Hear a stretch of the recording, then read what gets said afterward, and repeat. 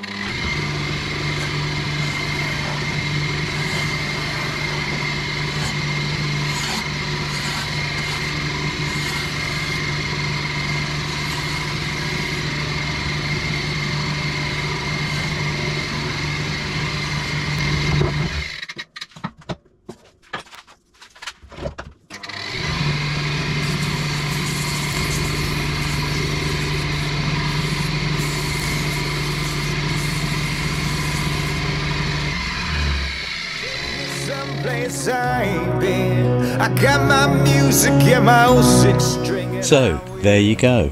The jam truck got me out of a sticky situation and I was able to finish off the bowl. If you like, you can watch the video of me making that bowl. I'll put a link above. If you have been, thank you for watching.